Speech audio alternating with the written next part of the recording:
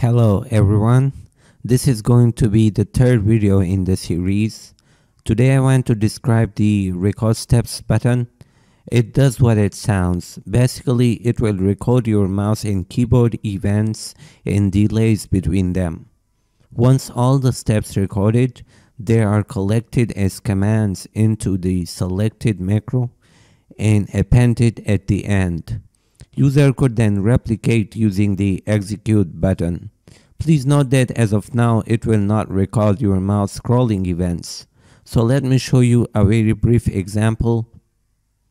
I want to create a macro which refreshes the desktop. So I will begin by adding idle command at the start. So that could have some time to minimize the app before macro execution. Press here, right click, then 1, 2, 3 down arrow keys and enter to refresh. So this is it. At the top we see some commands added when we were minimizing, which we obviously don't need, hence we'll delete them. So let's run and see if it could replicate.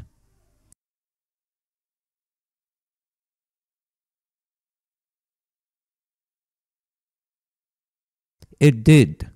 Remember, this button will never generate the output commands as efficient as you will add them manually from this below panel, because below panel enables great shortcuts and will be more stable and less prone to errors. See you in the next one.